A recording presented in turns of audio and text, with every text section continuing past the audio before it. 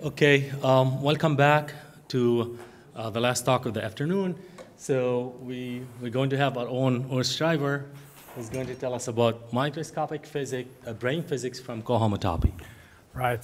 Thanks very much for having me here. It's a pleasure to speak at a conference with the M theory in the title. So there's a bunch of topics that Hisham has already announced that I might get to. Maybe I'll just get to the first two of them. I do want to start with some introduction, slowly get us first motivated, and then get a foot on the ground regarding what we're actually talking about. The next slides of motivation might be a bit of waste of time and for an audience like this, but somehow in preparing this talk, I felt compelled to just say it in a moment. Regarding this point of microscopic and M theory, I just like to highlight the following fact, which is completely well known, but sometimes not emphasized a lot, so just for fun. Eventually, we're interested in studying some realistic quantum field theories like QCD. And in the non-perturbative confined regime, the perturbative quark model Lagrangian approach doesn't work. What does work, what's supposed to work, is to map this to a system of coincident branes under what's called ADS-QCD correspondence, so some adaptation of the ADS-CFT correspondence. And then people like to say that, oh, if one just finds a gravity dual, one can say things about non-perturbative confining gauge field theories. That is all good and fine, but it, of course, rests on the running assumption that was maybe implicit or explicit in what Mike Duff reminded us of this morning regarding ADS-CFT having sort of diverted, what did you say, distracted the field a little. So in the end, of course, that large n limit that is necessary to actually speak of a gravity dual is not what we want for realistic theories. We want to eventually keep track of 1 over n corrections and work with some finite small n, such as n equals 3. And that, of course, means that on the right-hand side, we don't have supergravity. We do have M theory. Small n means two things. It means we have small wavelength, small scale limit, and the string is strongly coupled. So this is the M theory regime. And one reason, of course, why this evident fact isn't more pronounced maybe in reviews and announcements is that we don't know what M theory actually is. That was also highlighted nicely in Mike Duff's talks, and that too is a triviality, a tautology. But I made a little survey last year at the Strings 2019 conference in Brussels, checking with people like non-mathematically inclined string theorists how they feel about the existence of M theory, and they were all fine with it. So the realization that there is some open problem here, for instance, if you want to talk about, say, D3 brane uplifts, you run into the problem that you don't actually have a theory of microscopic branes, where microscopic means a small number n of them.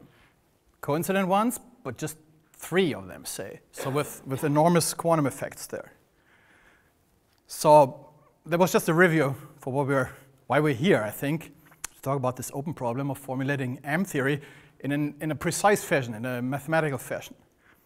And as everybody, to motivate an approach to maybe at least proceed towards an answer of this problem, I'll look at the supergravity limit for a second, take the 't Hooft coupling large in the previous motivation, and look at the large wavelength limit. So in that case, everything is clear.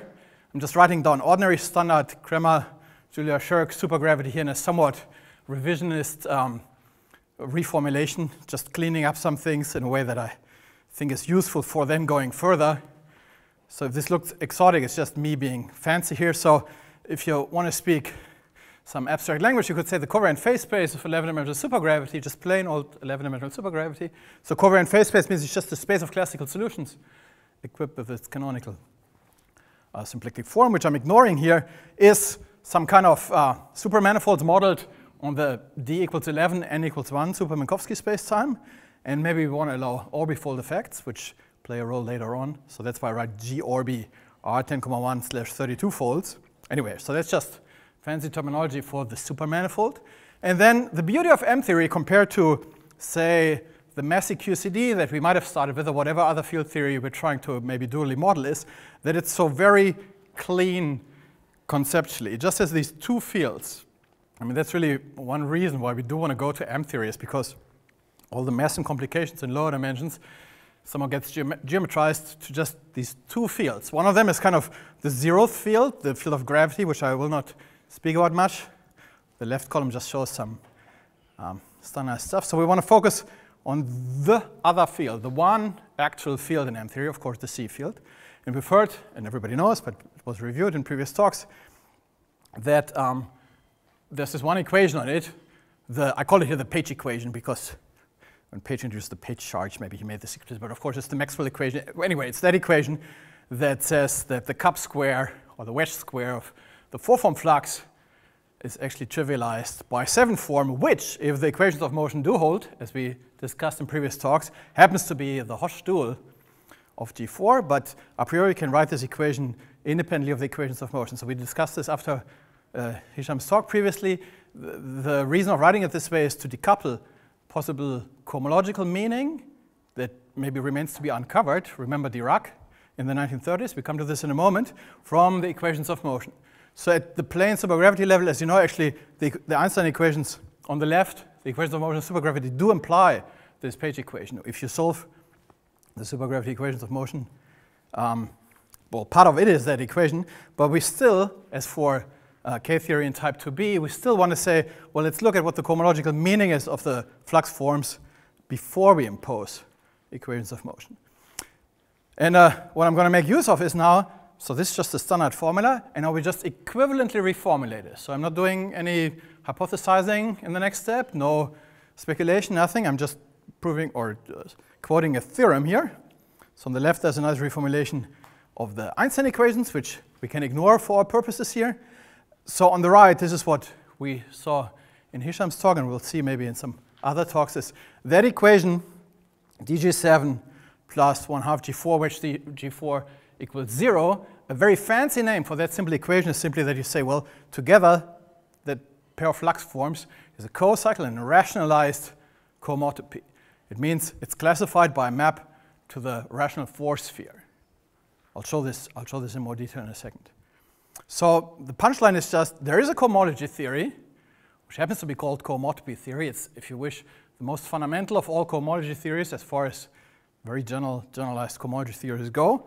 And if you just look at this differential equation, it's kind of the Chern character map, the Chern character image of a co-cycle in that cohomology theory. So just as K-theory was partly discovered in string theory by saying, oh, look, there are flux forms arranged into something that looks just like the Chern character from a cohomology theory called K-theory. We look at these forms, and in exactly the same way, we made this very precise in a sequence of articles, which maybe I'm citing somewhere, or maybe I don't, in these slides, I mean. This equation is on the exact same footing as the Chern character formula for the R flux forms, and so that should already make us inclined to put on, you know, the algebraic topologist's head and say, what is that actually in cohomology? So it's just a fact that these forms, this form equation just says that the flux forms of 11-dimensional supergravity are co-cycle in rationalized J-twisted cohomotopy. So J-twisted cohomotopy is some complicated, or I should say rich. It's actually a super elegant, you know, it's not complicated as a definition, but it's super rich. But you can go to an approximation. Hisham mentioned this, where you forget all torsion in cohomology and homotopy groups. And in this approximation, it's these forms. So looking at this, in general, there are many generalized cohomology theories whose rationalization is a given rational cohomology theory. There are many of them. But in this case, one is singled out as being the smallest one just by number of cells in CW approximations, and that is actual cohomotopy. So looking at this, we can just say, well, maybe this is trying to tell us that the flux forms in M theory want to be a co-cycle in the generalized cohomology theory called cohomotopy, or J-twisted cohomotopy, which I'll say in a moment more in detail what it is, such that passing to the rationalization, which is the same thing as computing the Chern character, gives us the flux forms, but there's much more information in a co-cycle in J-twisted cohomotopy. In particular, once we cross out the rationalization here, the two columns here are no longer imply each other in any way. The Einstein equations are just a statement, or imply just a statement just about the rational image, but on the right-hand side, we're equipping that rational information now with a very rich algebraic topological structure. So that's just something one can give a name. I'm just giving it a name here. Say if we cross that out, right? So we use this equivalence. This is standard supergravity. We apply a theorem. We reformulate it equivalently, but then we say, oh, that suggests we can cross this out. You can call this charge quantized supergravity with charge quantization cohomotopy. Well, so let's just remove the large 't Hooft coupling limit now and declare or hypothesize, because we don't know yet, we have to check this, hypothesize that this is actually the phase space of the M theory. So this is a hypothesis, we don't know if it's true. What we want to make use of is it gives a precise mathematical structure to examine. So there's no string perturbation theory involved here, there's no arguments via holography involved here, there's no chanting Witten, Susskind, this or that. We have this structure, and we can just now crank out, proving theorems, what the implications are. And here's the flow chart of how we proceed. So crank out the implications of this hypothesis. If it looks like M theory, so if we get convinced that this is M theory, well then start solving all the problems that need to be solved eventually. If not, well, there's a bit of a wiggle room here in how to make exactly this precise. So one has to specify, I think this was mentioned by after some talk, one has to specify exactly what one means by the differential refinement of this. There's some adjustments one may have to do if there are boundaries. So there's a little wiggle room in what exactly we want to mean. So we may allow ourselves to play with this a bit, then try again. And that's the stage we're currently at. And I want to talk about today some of the implications that we do get from hypothesis H, which do look promising. So we cranked out a bunch of cases of this, which I'm trying to tabulate here. So we kind of checked what does it mean if you assume that the space-time is curved, so it's some topological manifold, but non-singular, no orbifold singularities. Then it turns out the J-twist in J-twisted cohomotopy is what couples the flux to the topology of the manifold and gives rise to a whole list of half a dozen anomaly cancellation conditions that are famously thought to guarantee the consistency of would-be M theory, part of which is the shifted C-field flux quantization, which was mentioned before. Maybe this will be said in more detail in Domenico's talk. There's the C-field Tet-pole cancellation for M theory on 8 manifolds. There's the level quantization of the M5 Hopf-WZ term, which is what Domenico will mainly speak about, and some more. There's this integral equation of motion, which, who was it? Diaconescu, Moore, Witten, or somebody argued to be the derivation of K theory from M theory. It's that equation which somehow was argued to connect K theory to the 11-dimensional perspective. It does arise just as one component of the constraints you get by asking for a lift to J-twisted cohomotopy. So this is not what I'm going to talk about now, but I do recommend looking at our article, FSS 19b. Twisted cohomotopy implies M theory anomaly cancellation. It derives all these things in a clean fashion. So one point maybe I should make here is that even though on the talk slides it can't and will not come across, one of the aspects here is that at least we try to, the point is once you have an actual definition, you can make rigorous derivations. So in these articles that I'm citing here, they all proceed by definition, theorem, proof. They just prove the consequences of this hypothesis. There's no hand waving, there's no appeal to authority. There might of course be a mistake in a proof. If you find one, let us know, then we check if we can salvage the theorem. But so half of them have been accepted, at least. FSS 19b has just been accepted by Communications and Mathematical Physics. And I think we were careful. Then with Hisham, we looked at doing this in the middle column here for flat spacetimes that do have, however, orbifold singularities. So they're not actually flat, but that's the kind of all the curvatures concentrated in the singular points. They're called flat orbifolds. And then it turns out, and I'll maybe, if I find time, briefly mention some aspects of this, then asking your fluxes to lift to J-twisted cohomotopy implies the sort of the equivariant parts of the M theory or the string theory anomaly cancellation conditions. One finds the R field Tet-pole cancellation orbifolds, and it's lift to M theory via this cancellation, which is not as famous, but maybe more important actually, of M5 brane charges on MO5 planes. I'll have some graphics of this, maybe. And then what we did just recently, just last month, we submitted this to the archive, is we looked at spacetimes with horizons, and I'll say in a moment maybe, or maybe I won't get to it anyway, so we'll see what exactly that means. So that it has to do with in which directions of spacetime you demand charges in cohomotopy to vanish at infinity or not to vanish at infinity, which translates to asking what co-dimension branes might be sitting in the spacetime whose charges are sort of concentrated around these branes and not flying away to infinity. And then it turns out that looking at the high observables on the cohomotopy phase space in this situation reveals a whole lot of quantum structure that you expect on microscopic intersecting branes. Fuzzy funnel geometries, BLG3 was just come out. We see the BMN matrix model, the supersymmetric states, the M2, M5 bound states, and the Hanani-Witten rules come out in a fun way. I'll show this maybe if I have time. So this is what I maybe try to, I don't know, no, I won't make any promises.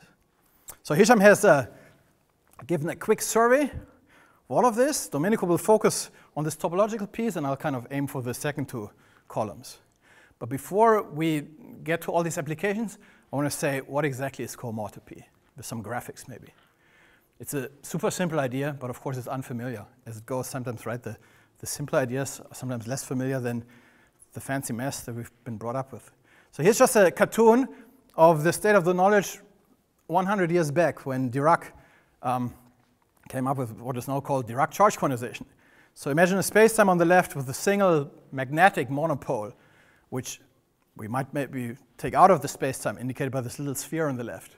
Then Dirac argued, as you know, that quantum mechanics, quantum mechanically electrically charged particles running around in the spacetime subject to the force of this monopole, like the electron, then consistency of quantum mechanics implies that the charge of this magnetic charge has to be quantized in integer levels in terms of the given electron charge.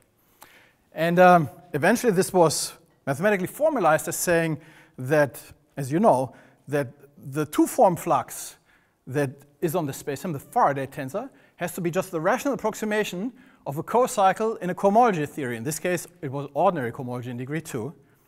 And now ordinary cohomology in degree 2 has a classifying space, as Hisham reminded us of, which is usually called KZ2. Just to confuse us all, I called it BU1, or it's also CP infinity as a homotopy type. But it's just some space so that homotopy class of maps into it classify ordinary integral cohomology, whose rational image then, whose the RAM image, should be the Faraday tensor. And the picture on the left is just supposed to remind you, or else tell you, that slightly noteworthy for what follows, CP infinity, of course, is the space you get by starting with a two-sphere and then attaching higher cells to it. And actually for Dirac's charge quantization argument, just the bare argument that you do have integral charge, you could just as well stick to this two-sphere cell, because we're mapping out of a space in the original Dirac argument that's just homotopy equivalent to a two-sphere. So with that argument, all that matters really about Dirac charge quantization is that the mappings of the two-sphere around itself are classified by the integers, and that's the charge quantization. So underlying the Dirac charge quantization argument is really a co-cycle in cohomotopy where we say, which is then kind of sent further to an ordinary integral cohomology co-cycle, which says that the charge on the left here on that spacetime is something that is classified by a homotopy class of a map to this classifying space, which happens to be a two-sphere with further cells attached to it. So that's the state of the art in 1930. And just as a side remark here, turned out that when was it proven? 1960s, that if you classify monopole charge of Young-Mills monopoles, shown again on the left as these little spheres taken out of the spacetime, it is actually classified by rational cohomotopy in the sense of now of complex geometry, rational maps to the Riemann sphere. So the concept of cohomotopy, even though it's not traditionally emphasized so much, is actually present in the work of Atiyah Hitchin from the 1960s. Just as a side remark, so what we're asking now is, what, in that sense, right, we've seen magnetic monopoles, we've seen Young-Mills monopoles, we know that 5 branes, if you wrap them suitably, represent monopoles. You know, if you start with an M theory with 5 branes, take a suitable KK compactification, you can model monopoles as wrapped 5 branes. So somehow there should be a charge assigned with 5 branes, which reduces to these previous cases, but which is somehow richer because it's there already in 11D before you KK compactify. So we're just asking, which space is there should there be on the right here, which is the classifying space for fluxes in M theory, so that a given charge configuration in M theory is a homotopy class of maps from here to there. or eventually it will be homotopy class and some cohesive infinity topos to get the differential cohomology. But for the moment, we're just talking about the kind of the charges as such. So that's what we're asking, and hypothesis H says it's the four sphere. So every cohomology theory has a classifying space. Ordinary cohomology has these Eilenberg-McLean spaces, CP infinity for ordinary cohomology in degree 2. K-theory has the classifying space of the stable unitary group as its classifying space, so that K-theory classes, hence R charges, are classified by homotopy class of maps into BU times Z maybe. And we're just saying, okay, we need some other classifying space, and we take actually the simplest non-trivial space that algebraic topology has to offer, and that is the cell, as they say, in degree 4, which is just the four sphere. So this is the topological four sphere, just the homotopy type of the four sphere. We don't, at this point, later on, we will do stuff, but at this point it's just the sphere as a homotopy type. So plane cohomotopy is just that. It's just homotopy class of maps, as shown on the left here, from our space-time to the four sphere. So homotopy just means you continuously deform that map. And if they're continuously deformable, we identify them, they will have the same charge. So the only thing we add to this is where this Hopf vibration comes in. We ask for arguments that come actually from analysis of the super p-brane WZ terms. One sees this was implicit in stuff we've seen before, but maybe I can't really refer to it now, the straight face. But it follows from this that the rational cohomology theory we're really seeing, if you do disentangle the G4 flux from the G7 flux, is really not just classified by the four sphere rationally, but by the quaternion Hopf vibration that maps from the 7th sphere to the 4th sphere. So the theory knows the full flux, G4 and G7, is classified by a map to the 4th sphere, and disentangling from this just the page charge of the 5 brane, that means lifting through the quaternion Hopf vibration. And now, a curious thing we figured out in this article, FSS 19b, is that the equivariance group of the quaternion Hopf vibration is precisely this central product of sp2 with sp1. So this is SU2, so spin 3 with spin 5, Cartesian product, and with the central Z mod 2 quotient. Excuse me.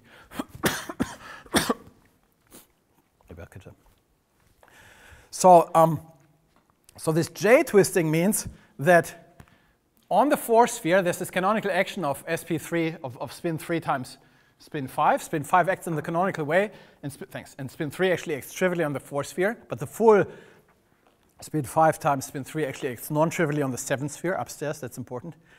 And so in homotopy theoretic terms, that means we can take the homotopy quotient, this kind of the universal spherical vibration over the classifying space of this group.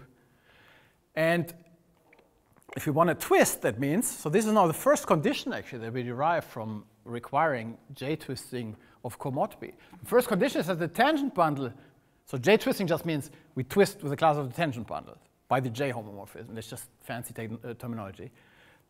So the first condition we see is that the tangent bundle has to have a spin 3 times spin 5 structure. And you'll notice that spin 3 times spin 5 structure is actually exactly the normal structure of a 5 brane, which includes a 2 brane, of M5 and 2 bound states. So things are actually falling into place. And working this out gives just the requirement that you have M theory and an 8-manifold with this structure already gives the DMW an anomaly cancellation just from looking up actually results on these structure groups. There's already the first implications that one finds that have otherwise been postulated. So that's what J-twisted cohomotopy of a spacetime X means. It's the set. It's not in general a group as you're used to. It can be a group. Well, in this case, anyway, it's the set of classes of maps from spacetime to the homotopy quotient of the four sphere by that group, which makes this triangle homotopy commutative. So in words, this means given your tangent bundle, you can associate actually a spherical vibration over spacetime, and the cocyclic twisted cohomotopy is a section on a patch of spacetime. It's a homotopy class of a map from that patch to the plane 4 sphere, and globalized such that there's some twisting going on as the spacetime may be topologically non-trivial. So that's the definition. So now let's try to get some ideas. This was already mentioned by Matthai in an earlier talk. This is the most basic example, but it turns out the equivalent version of this is actually already super rich and contains actual brane information. What I'm showing now is just the classical Pointryagin-Thom theorem from the 1940s. Super classical. It's usually written in a fancy form with the collapse map, and there's Thom spaces involved, and kind of it obfuscates a bit the very simple physical picture behind the Pointryagin-Thom corpus, which this slide is supposed to highlight. So it's just a classical construction, just drawn in a suggestive way.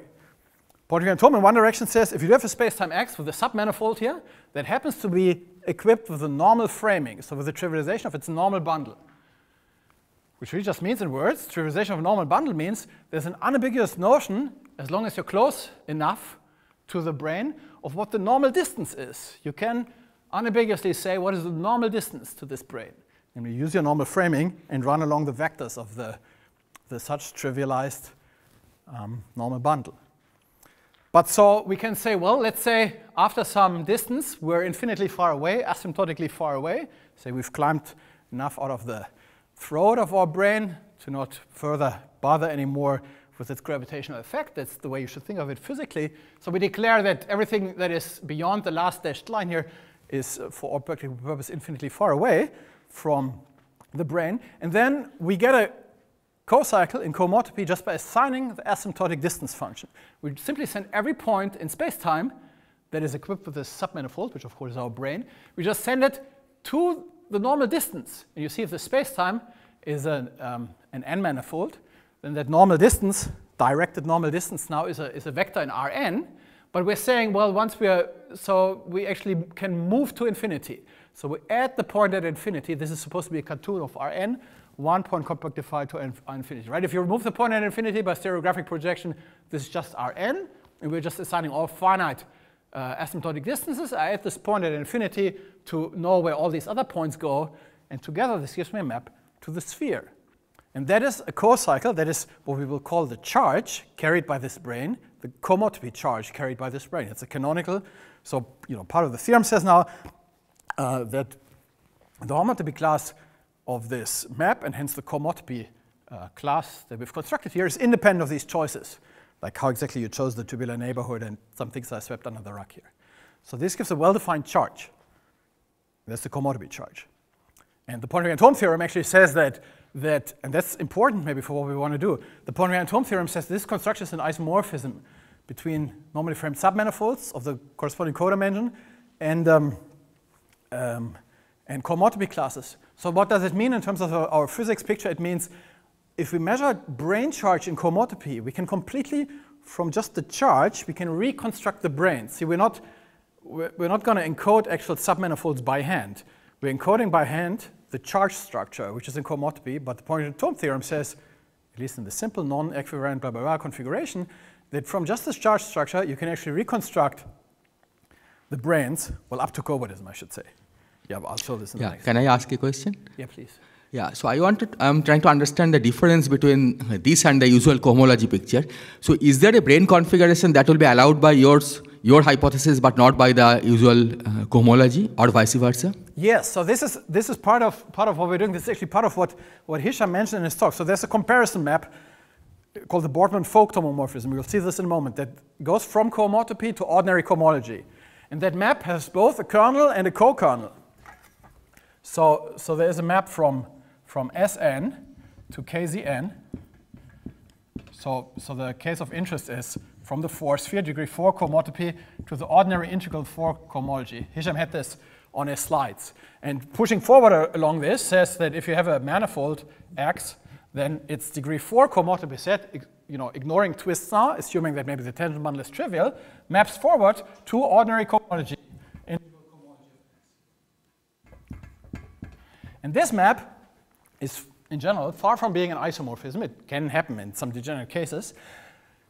It has two properties. It doesn't need to hit every co-cycle, and it doesn't need to remember every co-cycle. So it has a kernel, which is kind of M theory. If you assume hypothesis hypothesis H, and say this is the actual charge, then the kernel is stuff that gets lost when you do kind of the ordinary string theoretic approximation. where it also has a co-image, a co-kernel, which is the stuff that is not hit.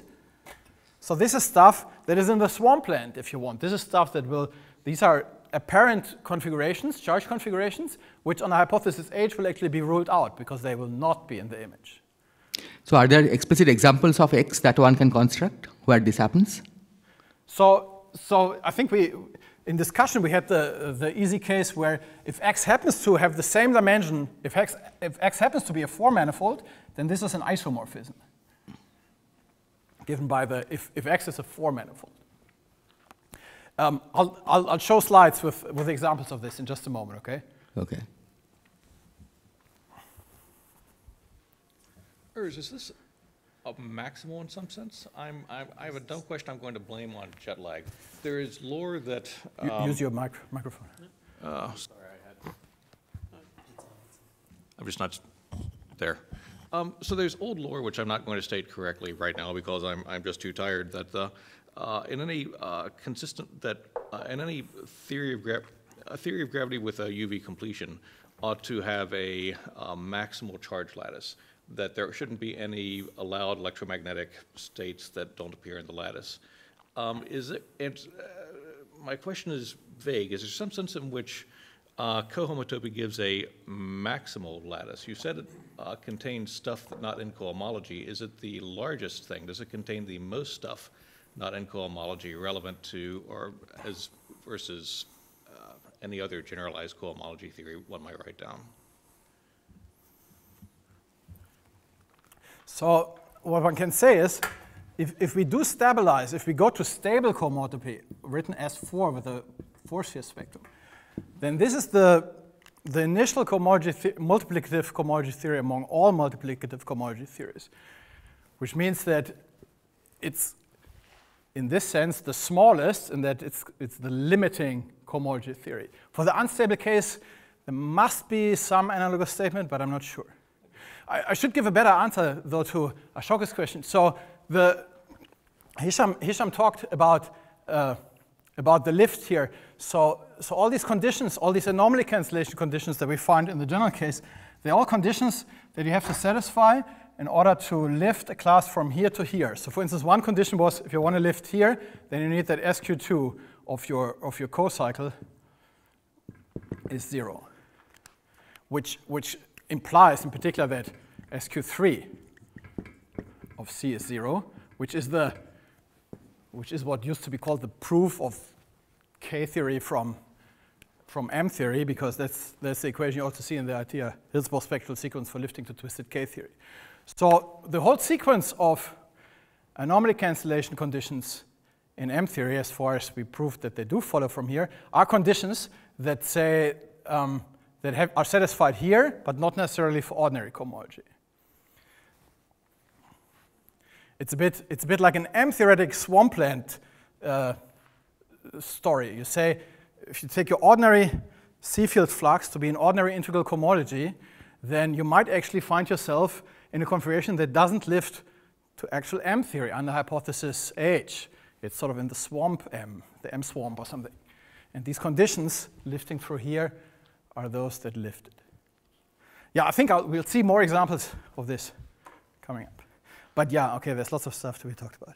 So I was in the middle of giving some illustration of what a co-cycle in cohomotopy actually looks like. So we've maybe gotten an idea how it's related to submanifolds by interpreting the cohomotopy co-cycle map as being the asymptotic distance map from the brane. And this slide is supposed to illustrate that in this story, actually, brane-interbrane charges are encoded too, because part of the statement of the Pontryagin-Thom theorem is that the winding around the sphere sort of has 2 directions. It can wind one way or the opposite way, and this is encoded in how. So I should say. So here we were looking at the sphere kind of from the outside. Here I'm showing for illustration purposes the sphere kind of by looking at the plane that it is, and then taking this boundary to infinity. So you should think of these little blobs as being close to a sphere as you go into the board. And so what on the right, on the left, what we're seeing is a manifold with some points, and which are submanifolds, zero-dimensional submanifolds in this picture now. And so we're assigning this map, this asymptotic normal distance map. And there's a choice in assigning the asymptotic distance whether by identifying the tubular neighborhood of the point with that sphere, you can do it either in an orientation preserving or orientation reversing way. Now, if you do it the orientation reversing way, this will give two canceling wrapping contributions in the force field, so this will cancel out. So it means that, if I indicate these by black dots, where it's orientation preserving, and these by white dots, where it's kind of an anti-brane, it's a missing brane, then an equal number of them will cancel out. This is kind of encoded in Cohomotopy. And more explicitly, you can see the canceling, maybe this is overkill now, by cobordism. So this just illustrates that the canceling of a point, so this is now our space-time here, the canceling of this brane against this brane in Cohomotopy is explicitly exhibited actually by a cobordism. Anyway, this is not so important for what I'm going to say. So this will be important for getting our hands on actual examples. So I drew these cartoons of manifolds that seem to stretch out forever. So in the cartoon, they look a bit like Rn's. Of course, the cohomology of Rn and also the cohomotopy is trivial because it's contractible, and every cohomology theory is plane cohomology theory is homotopy invariant. To get interesting stuff, this is about bringing in these horizons. We have to say charges have to vanish at infinity. This is the usual instanton story, just phrased in algebraic topologist terms. So we say, let's assume we're on a space-time where any charge, C-field charge or whatever, is required to vanish at infinity, the usual condition for having finite energy solutions and so forth. And the way to axiommatize this mathematically is to pass to the one-point compactification, which we've already seen on the sphere coefficient, now also for the space-time coefficient. So we add a point that we call the point at infinity and put a topology on the resulting larger set with that point included that encodes the fact that as you move to infinity in the original Euclidean space, you eventually sort of reach the actual point at infinity. Phrased this way, a co-cycle vanishing at infinity in any cohomology theory, shown here for cohomotopy theory, but that works for any cohomology theory, is just represented by any map that happens to take that point at infinity to whatever point counts as zero charge on the right. So it's a pointed map, a map of pointed topological spaces, taking infinity to infinity. Well, infinity here, remember, is really, this is an ambiguity one can't get around in this notation, this is really zero charge, right? Because this means infinitely far away from a brane, we don't see any effects anymore.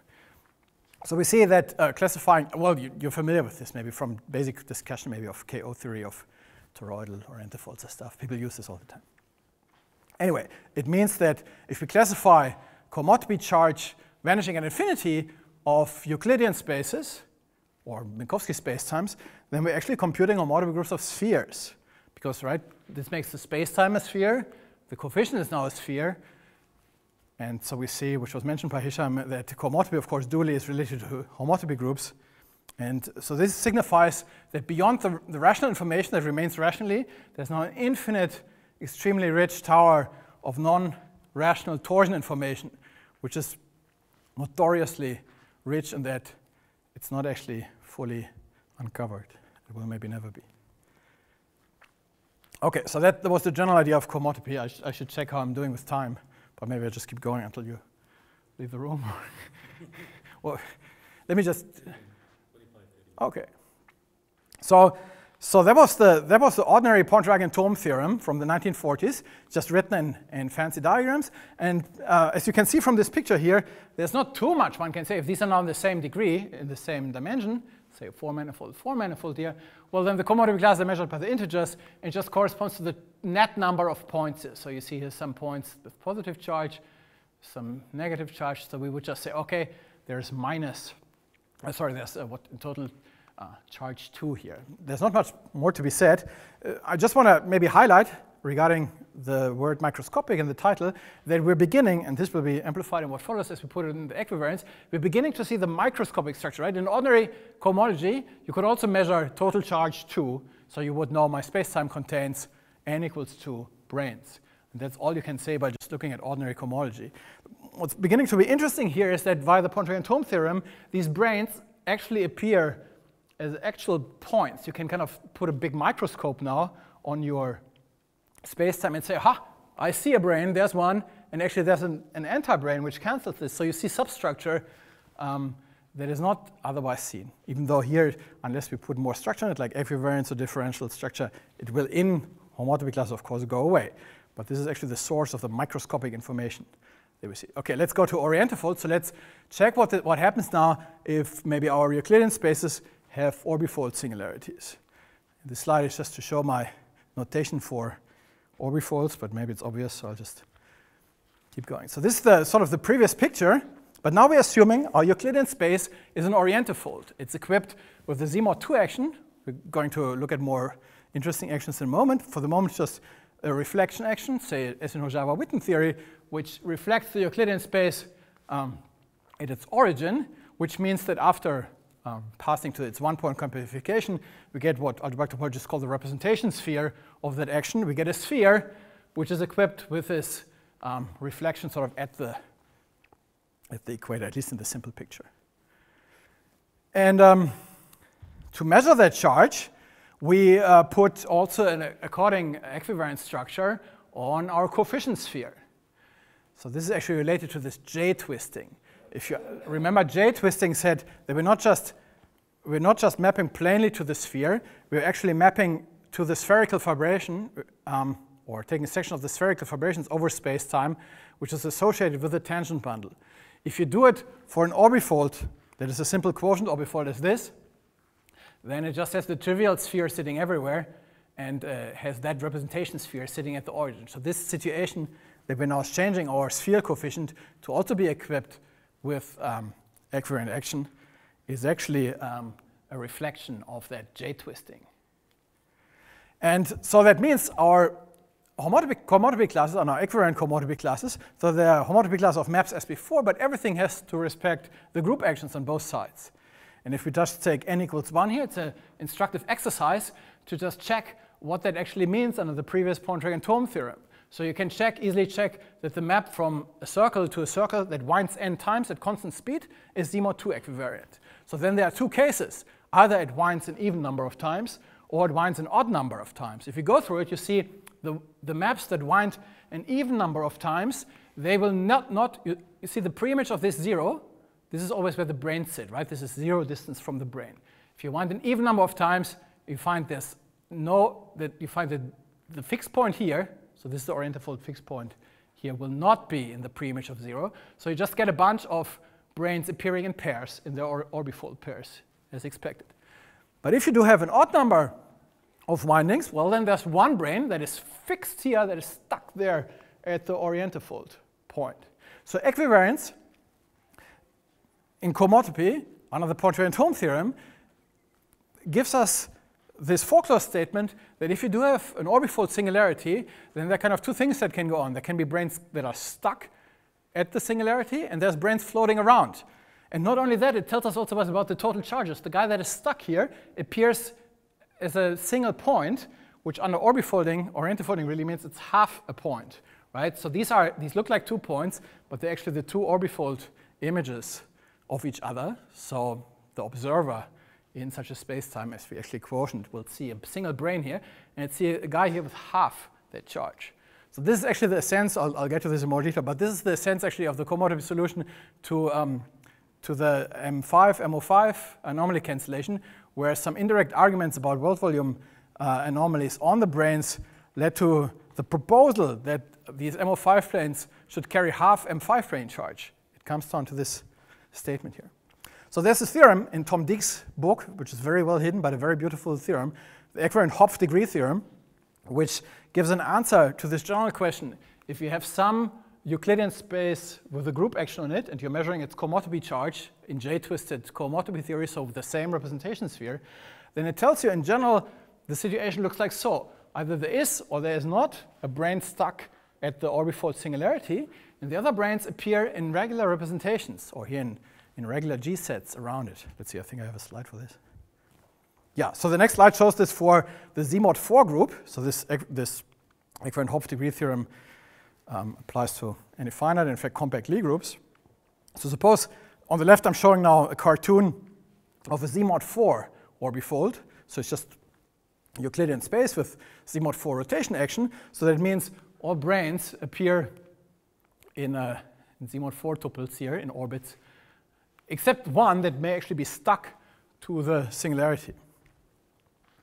So by the equivalent Hopf degree theorem, we know that the general co-cycle in equivalent cohomotopy of that orbifold, so a bunch of notation here, maybe just ignore the notation, that's just what it's saying. It's the J-twisted equivalent cohomotopy of that global quotient orbifold with charges vanishing at infinity is given in this form.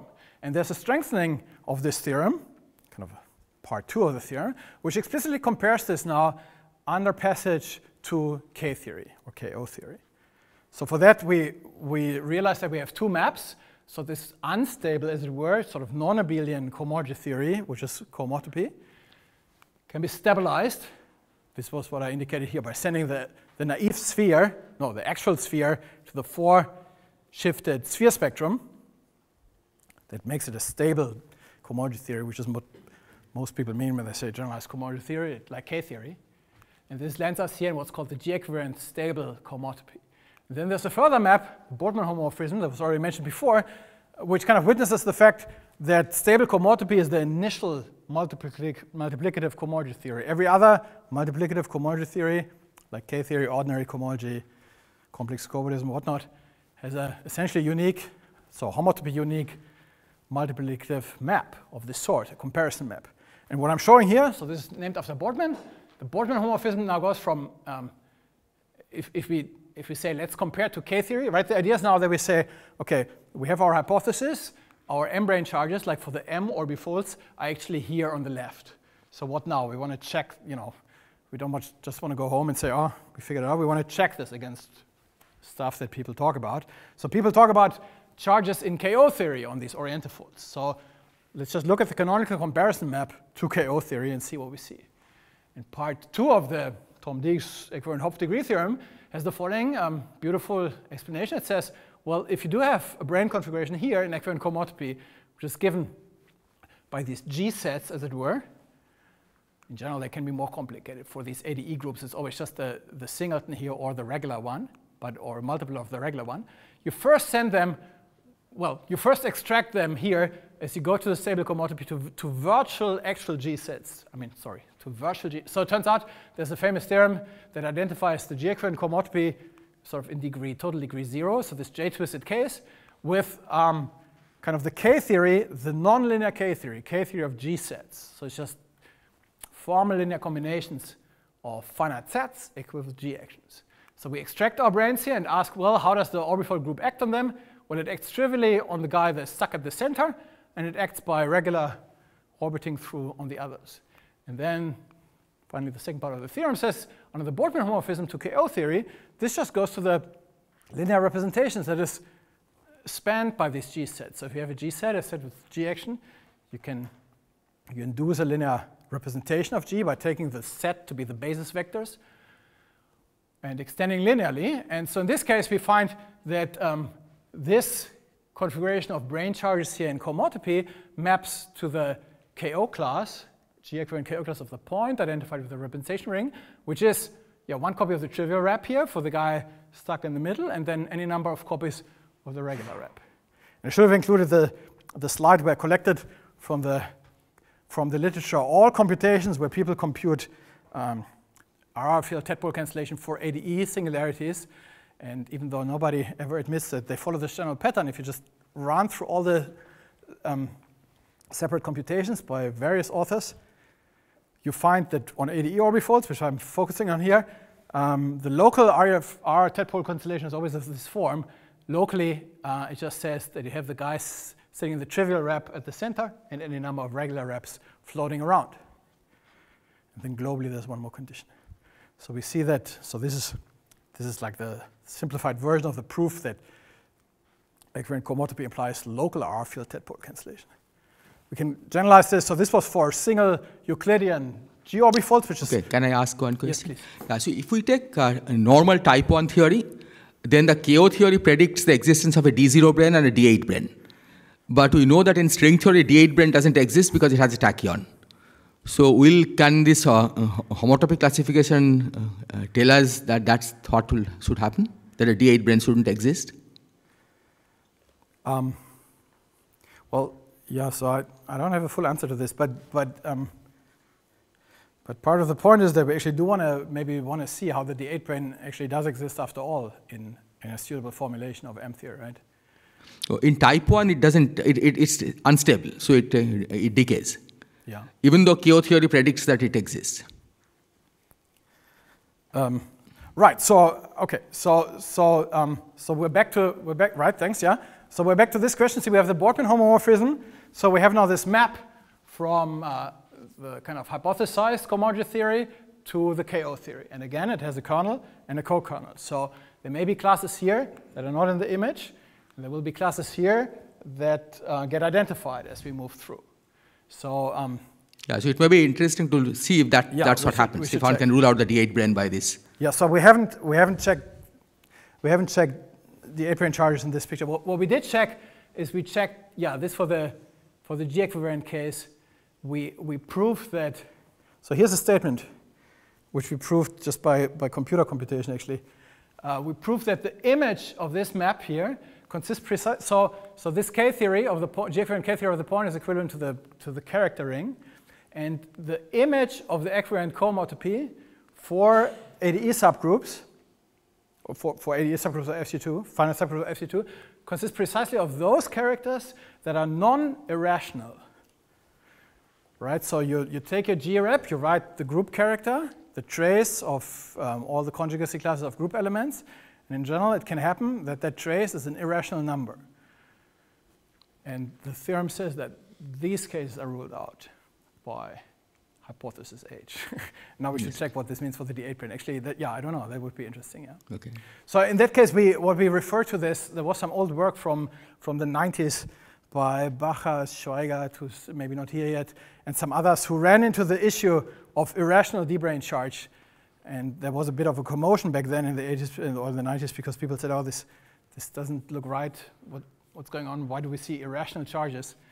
And we thought there was a good sign that the cohomotopy exactly removes those, sends them kind of to the M swamp land. But yeah, I don't know, maybe we should check with the D8 brane. Yeah, maybe we can talk about it. Right, so what I'm showing here is just a generalization of what we had in the previous slides from kind of singularities. This is like the vicinity, this one-point compactification here gives us the picture of the vicinity of a singularity, and now we can go to toroidal orientifolds where we have various singularities, but maybe I'll just skip over this. And then, there's some further stuff one can invoke to get eventually the global tadpole cancellation. So global tadpole cancellation turns out to have just this nice formulation in the end by arguing via differential refinement that you say, well, locally, you need to have this cocycling equivalent cohomotopy, and you ask that the underlying cocycling plane cohomotopy vanishes, which just means, see, these branes were kind of either stuck to the singularities or forced to float around the vicinity by equivariance. So you remove equivariance, homotopies of your classifying maps may not move these branes freely around, and global tadpole cancellation just means that then they annihilate. So there's some further detail to actually apply this to the M5 branes, which I'm skipping here. Yeah, I guess I'm pretty much out of time, actually, but since I have a D8 brane here on the slide, maybe I should say a word about this. Do I have 5 minutes left? Let me try. Okay. So that was, just to recall, so what I tried to do is, I tried to recall a bit what Pontryagin-Thom theorem was just microscopic brane charge, and then equivalent Hopf degree theorem kind of gave us this idea of orientifold tadpole cancellation. Now I'm doing another variant of stuff. I'm saying, what we're doing now is we're saying, since we're in a homotopy theory, we should now think more carefully about what actually is an observable in our theory. We should really think homotopy theoretically. This is one of these issues with fine print of what you actually mean by hypothesis H that one needs to think about. If we say that the phase space of M theory is 11-dimensional supergravity backgrounds equipped with twisted cohomotopy cocycles, we have to ask, well, do we mean the set of twisted cohomotopy, which you can mean, but it's a funny thing to do now. Once you're in the homotopy setup, you have the full cocycled space of the cohomology classes the gauge transformations, so homotopies between them, the gauge of gauge transformations, homotopies. So what we do now is we say, well, clearly it's got to be that full higher structure, as people say these days, homotopy theoretic structure. So I write a boldface pi. This is a boldface pi 4.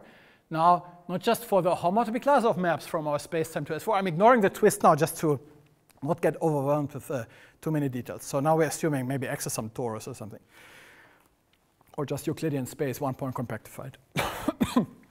So we're just mapping to S4, but we're considering not just the homotopy class of maps, but the full mapping space. So you consider the topological space of all maps topologized in the usual way, compact open topology, which means that we can now continuously deform these maps, but we do remember how we deform it. So these deformations are now gauge transformations between our co-cycles, and then there may be deformations of deformations and so forth.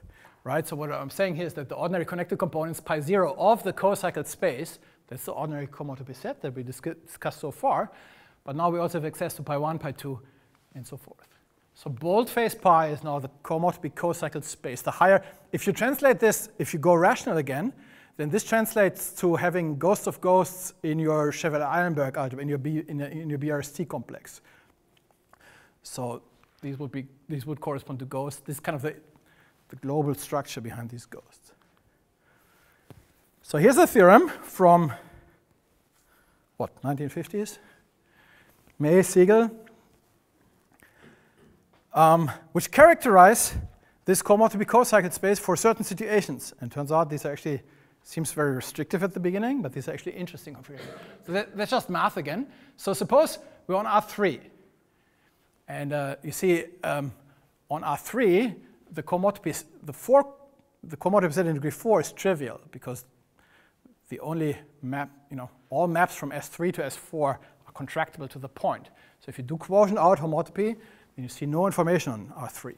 But since we're forming now the co-cycled space, we see that essentially unique co-cycle, but also then its space of gauge transformations, the space of gauge transformations. And that space, the cohomotopy co-cycled space in degree 4 on R3, vanishing at infinity, that's what this compactification means, was characterized by May. Siegel actually just restated this and generalized it, so it's really May's theorem, but people know it as Siegel's theorem, so I call it May-Siegel theorem. They say that this cohomotopy co-cycled space is actually homotopy equivalent to the manifold, which is the configuration space of, and now there's some details. So in total, these are points in R4. So this is a cartoon of R4. There's an R3 going vertically, and there's an R1 going horizontally. And the way it's split up is supposed to signify that we have stuff vanishing at infinity only in some of these directions. So as points move in R3, they can never vanish. They can move up to the sky, but we can always pull them back. Whereas if they go to infinity along R1, then it's, then they can actually escape. So this space is the space where points, configurations, they may escape along R1. And moreover, they're required to be distinct just as points in R3. So that's what these lines are supposed to indicate. So this is a point in R4, right? R3 times R1. And this is the projection to R3. And so these projections here, that's why I gave them these little fuzzy funnels here, as it were, for good reason. They have to be distinct, so they don't coincide here. And that is the space. So this is what some people call, like Siegel would call this the space of configurations of points in R3 with labels in S1, he might actually say, which is the D1 with its boundary identified. So that's the space. So you see a shadow. This is now a spacey version, a higher version of our Pointryagin-Thom theorem from before, which also said that maps to cohomotopy classified submanifolds. But now we see the space of these submanifolds. So what we're showing here is just one configuration, kind of a zero-dimensional submanifold. But now in this space we can move around, and in doing so these points now move, but without coinciding in this direction. So that's just a theorem. And I'm going to apply this to this situation where I'm doing kind of, so this is, I should say, this is really a sequence of theorems. Analogous theorems hold for all codimensions here. So also pi 4 of R1 is configurations in R1, R3, kind of the opposite situation. If we combine that, So I'm trying to draw this here. So this is where these horizons come in. So suppose we look at the space-time, which is, I should have just specified to 4 here. So this is let's go like, so this is an R4 where we say charge, there's something in this space-time whose charge has to vanish in this direction. So there's some kind of branes maybe stretching here so that the charges are confined, whereas this is the opposite way. And then the May-Siegel theorem, sorry, I'm running a bit out of steam, it seems. So the May-Siegel theorem tells us, because this configuration space is an actual manifold, whereas this was just an abstractly defined homotopy type of a space. So we can now go ahead and say, well, on such spacetimes that look like this, we declare a differential, so a geometric version of cohomotopy. So that's the choice we're making now in refining hypothesis H. We declare that it actually assigns that smooth manifold, that configuration space. So this is a differential refinement in the sense that if you forget the smooth structure here, if you just remember the topological structure, May-Siegel tells us that this is actually a model for the cohomotopy space.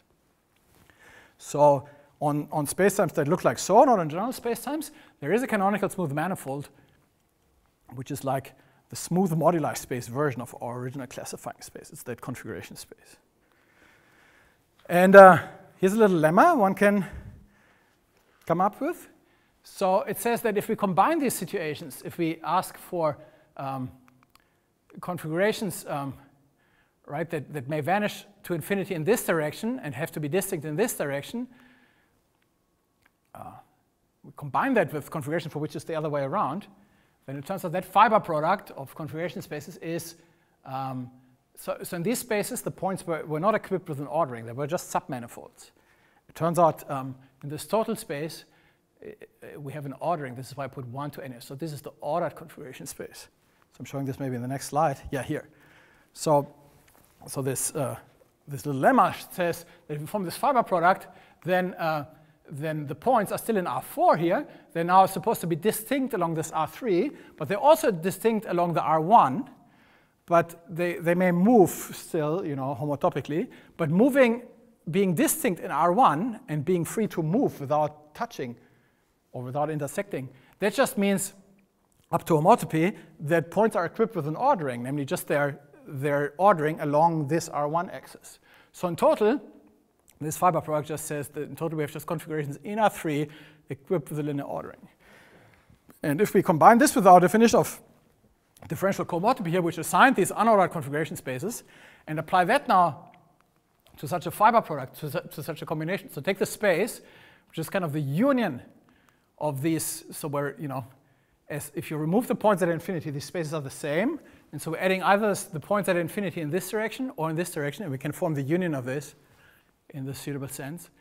And then since this co-product here, this union, is sent by our contravariant functor to a fiber product, we've just proven that on spaces of this form, we assign ordered configuration spaces that have this interpretation. Now we see points in these configuration spaces that may sit anywhere on an R3 here, which are ordered by the fact that they are aligned along this direction here.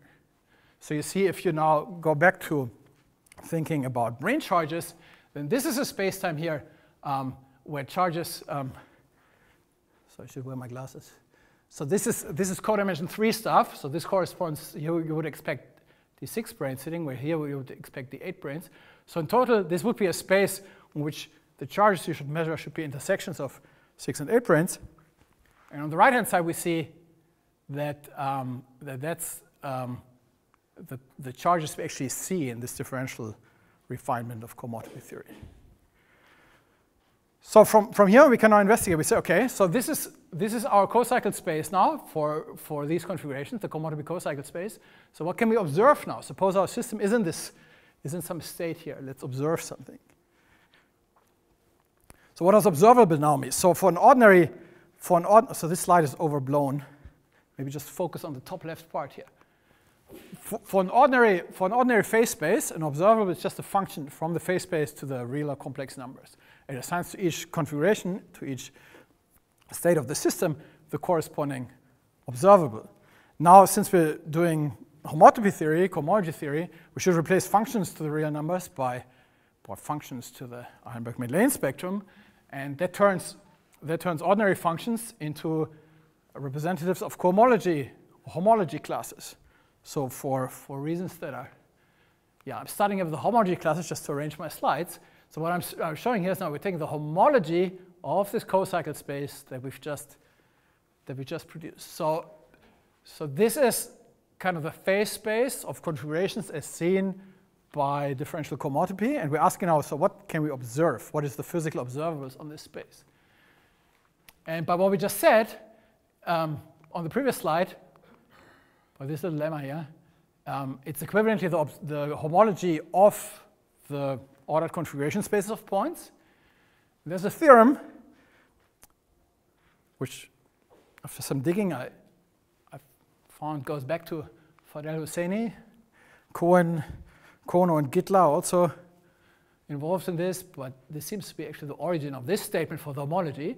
So there's a curious identification of these higher observables or co-observables on cohomotopy with a combinatorial structure that very much starts to look like intersecting brane configurations, and we'll check a bit that it's not a coincidence. So this is traditionally called, I didn't make up this, it is traditionally called calligraphic APB for pure braid. It's an algebra that is spanned by abstract diagrams of this form, some vertical strands with some horizontal chords between them, as shown here. And actually, it's the linear span of all these things, quotiented out by two relations, which are maybe a bit hard to decipher here, but we're getting maybe to the end of this talk anyway. So there's just two relations to be quotiented out. The result is a big vector space, a graded vector space, called the vector space of horizontal chord diagrams. So it's just a fact that in some sense, these chord diagrams, by this theorem, encode what we can observe according to this differentially refined hypothesis H. So here's just these relations again. So these chord diagrams form an algebra just by vertical composition. And the relations we're quoting out says that the relative vertical composition of the chords doesn't matter if they don't touch. Whereas if they do touch, if they sit on the same strand, then this is funny looking relation, which actually, so another way of saying this is the infinitesimal braidly algebra. I guess I should come to an end. So one just looks at what these equivalence relations actually mean on skew-symmetrized, so on the subalgebra of skew-symmetrized elements. And then it turns out they mean these things. If you skew-symmetrize, it means the only configurations that are non-trivial look like this.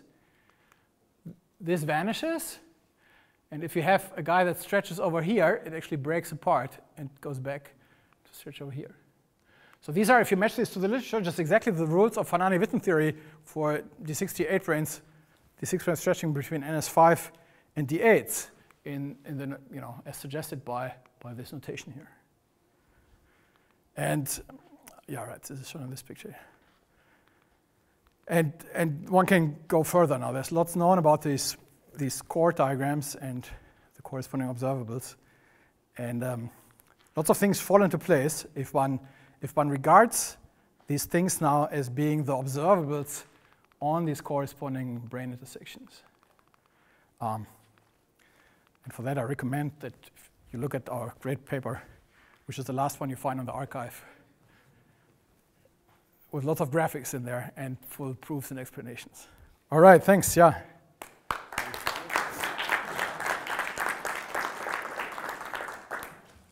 Further questions for Urs?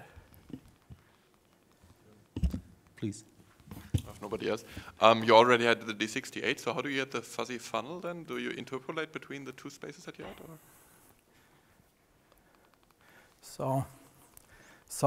So that was the co-observable. So next you want to look at, so there's this pairing. Let's see, do I have this slide here? So there was the homology, kind of the states or co-states are these intersecting branes. But now you also have the cohomology on, so the linear duals of that on the space of configurations. The linear duals. So these duals, these linear duals to these chord diagrams, is called weight systems. So now there's an interesting theorem by Barnatan who characterizes these weight systems. So he asks, what's the most general way of characterizing linear maps on these chord diagrams, which for Arno means what is the most general way for characterizing observables on intersecting branes. And it's rather curious how it goes, because Barnatan shows that the most general weight systems are induced by precisely the ingredients we know for chain patent data of intersecting branes. They consist of, you choose a metric Lie algebra with a metric Lie representation. So if you choose, and it turns out GL2 is sufficient here. So if you choose SU2, then the remaining choice is in the representation, which gives it the fuzzy sphere. Then you may have to choose some brane intersection. So you have to say, well, this what looks like a single strand here is secretly 3 coincident ones. And you have to choose, or you can choose to get the most general observable, kind of a monotropy winding. So in producing a number actually from this brane configuration, you close up the branes, and there's a permutation you can choose here. And so I'm using this Penrose diagram notation here. And so under this identification, so if I'm giving a chord diagram and I want to assign an observable, so the point is, which I should highlight this, you have to assign these linear, you have to send these brane configurations to numbers respecting these relations, the 2T and the 4T relations, which we quotiented out, which I just argued are actually secretly the Hanani-Witten relations. So you kind of have to, the observables have to reflect the equivalence relations between the brane interactions. And so that's why there's constraints on here. So one way to do it is you choose a Lie representation rho of some Lie algebra, say SU2. And so if you do that, then the representation you've chosen is a fuzzy sphere geometry. So if it's an irrep, it's a single fuzzy sphere. If it's a general rep, then it's some linear combination. Then it's something more. Yeah, actually, what is it? So from the point of view from the DBI model, these reps of SU2 are fuzzy funnel geometries, like these. By the ordering constraint, you need to have these increasing spheres. Whereas from the point of view of the BFM matrix model, which kind of describes the analogous M-theoretic configuration, these are the, yeah, I'll have a slide on this. These are M2, M5 brane bound states, as argued by, who's these authors? Maldacena, and so I have the references sitting behind these links here. And then, so the point I want to make here is that in sending your, under this Barnard-Tan theorem, sending a brane configuration to a number, you're supposed to do it like so. You label these strands by your representation. So it's like in Toft notation now. And you label the vertices by your given action, and the chords by the metric on your metric representation. So what it actually does, it sends every chord diagram to a multi-trace operator, as indicated here, on the corresponding gauge field theory on these branes. So this is precisely a multi-trace operator on the BMN matrix model, or at least on its supersymmetric states. And so here's an illustration of how it measures the fuzzy sphere. Here's a more general such multi-trace observable. And the point is this. So you might naively think, like most authors behave, as if choosing an SU2 rep is the same thing as choosing a fuzzy funnel geometry or a BMN matrix model supersymmetric state. But of course, this can't be literally true, because what you really have to ask is, kind of, you have to divide out dualities. You have to ask what is actually observable about these states, and the right observations, the right observables for, in any holographic context, is the multi-trace observable. So you should really ask, what is the quotient of this, of these superpositions or mixed states of fuzzy funnel geometries, as seen by actual multi-trace operators? So by what we just said, this is exactly the image under the Barnard-Tan theorem of these things in weight systems. And this has the pleasant effect that you cannot take large n limits. So Maldacena and 3 other authors argued that that the BMN matrix model actually describes not just M2 branes, but M2, M5 brane bound states, both represented by sequences of SU2 reps, depending on how you take the large n limits. Either you let sort of the number of M2 branes go to infinity, or the number of, so that's how people speak. But actually, in the naive space of states, do I have a slide for this? Oh yeah, here, in the naive space of states, say the mixtures of these representations, neither of these limits exist. As you go to larger n, your representation just grows larger. It doesn't converge to anything. So to actually make a large n limit, send it to the weight system that is suitably normalized according to the multi-trace observables on fuzzy spheres. So you can do that in weight systems. You can't do it here because in weight systems, because you can multiply, you can form weighted linear combinations of these things. And so this is a cartoon of kind of what most authors implicitly, without actually making it precise, are talking about. They say, oh, this is the space of states of, say, fuzzy funnels or BMN matrix model states, right? So it's these representations labeled by a number of M2 and M5 branes. As we send them to weight systems, due to the normalization factor that is allowed now and is actually necessary, the large n limits now actually exist. You can now move them here. So you're actually converging to an actual weight system, which then is the large n limit state. So in this sense, the space of weight systems actually contains what like the informal literature wants there to be as states of these models. Yeah.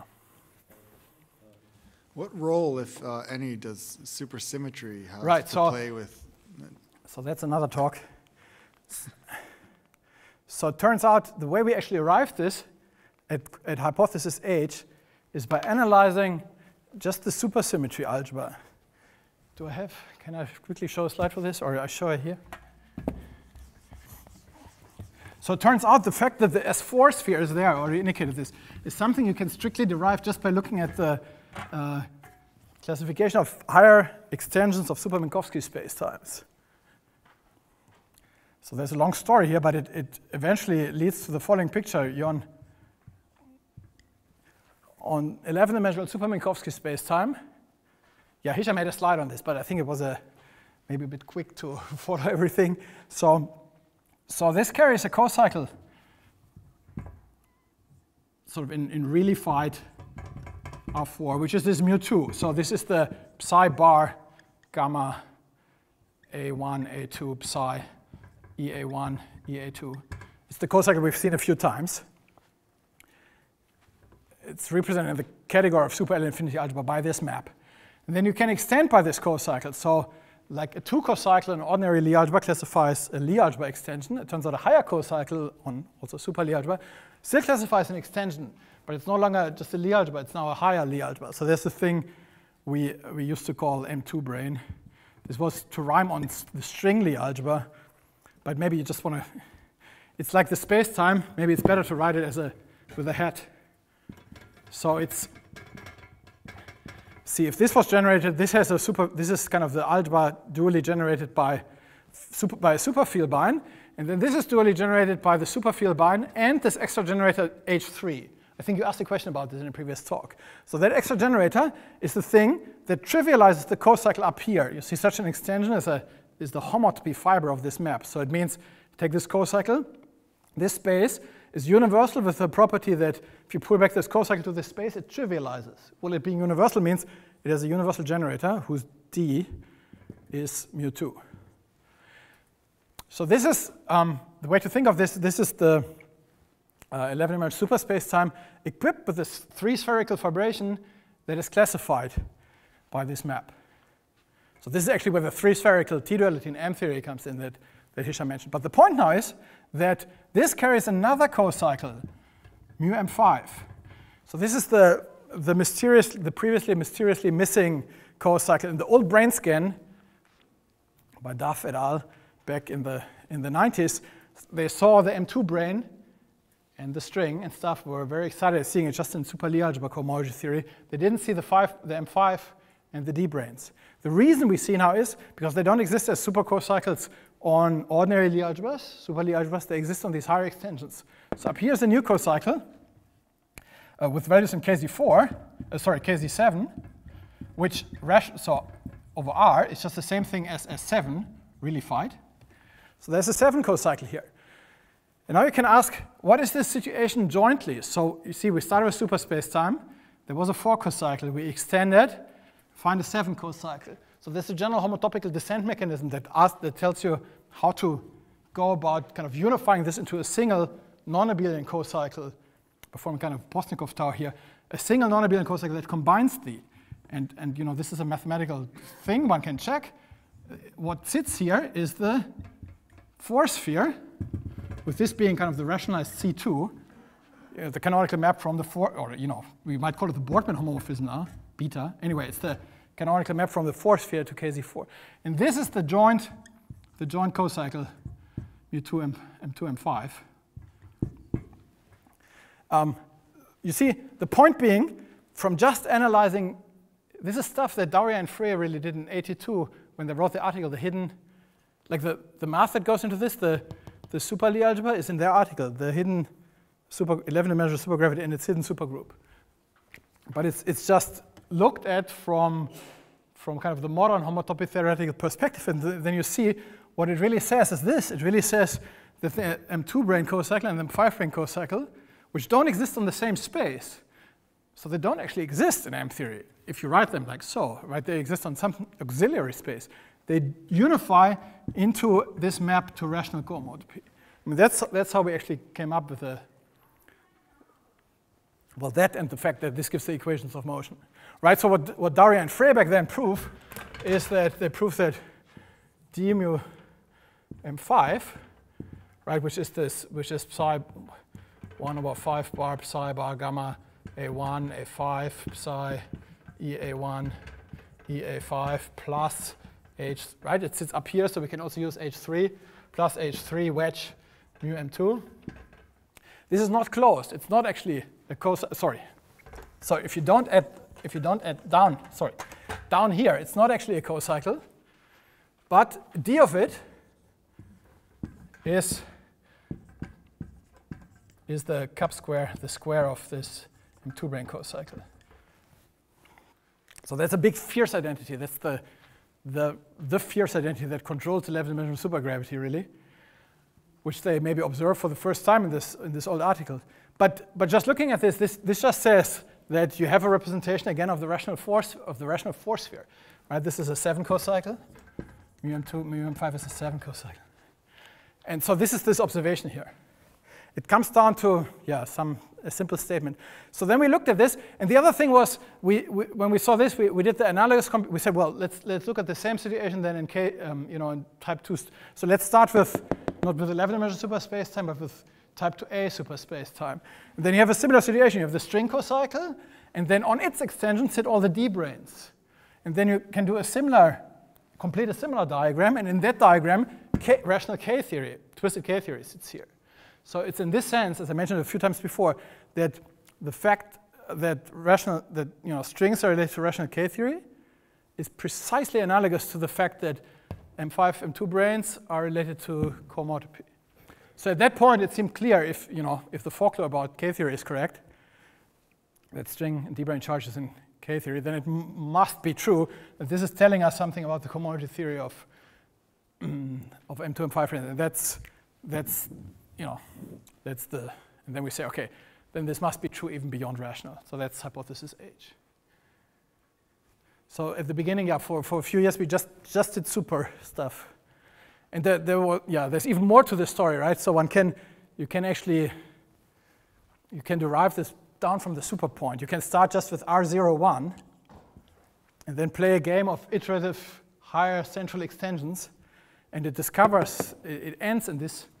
So in some sense, this is actually God-given. This is something that Lie theorists would have discovered eventually, even if M theorists hadn't sort of given the hints. This is just. Why does it end? Yeah, so that's an interesting question. We haven't written this up because somehow the collaborator who was supposed to write it, he ran away.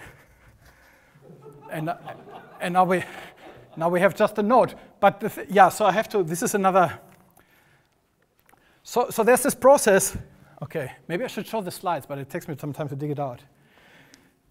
Maybe we need to do this in some break. But there's a process that goes. You start with a super point, you double the fermions, take the universal higher invariant thing, double the fermions.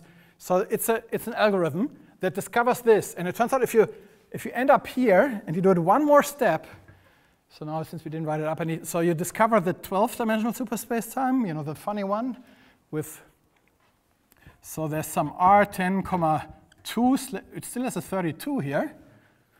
And then, wait. Yeah, right, how was it? So you see, I forget, yeah. It wasn't, yeah, right, yes. And then what happens then? And then it's double, and something happens, I forget. Actually, we will forget this result if nobody writes up. But somehow this process stops. Yeah. Yeah, I should really, that's what I do next. Other questions? Okay, let's thank Urs again. Thank you, everyone.